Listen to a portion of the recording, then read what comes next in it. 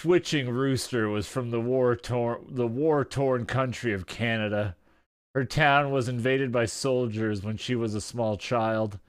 They captured her and made her jump herself and her family while twitching. Then they came her and left her for dead. Out of nowhere, a rooster came in and killed the soldiers by cumming them. After the soldiers had killed some pregnant women. He tried to stop it, but the rooster was unstoppable. The thing was, though, there was no rooster. She was consumed by her twitching. Fighting you cleansed her soul and cock, Snake. That was a lovely story you guys made. I really liked it. Thank you.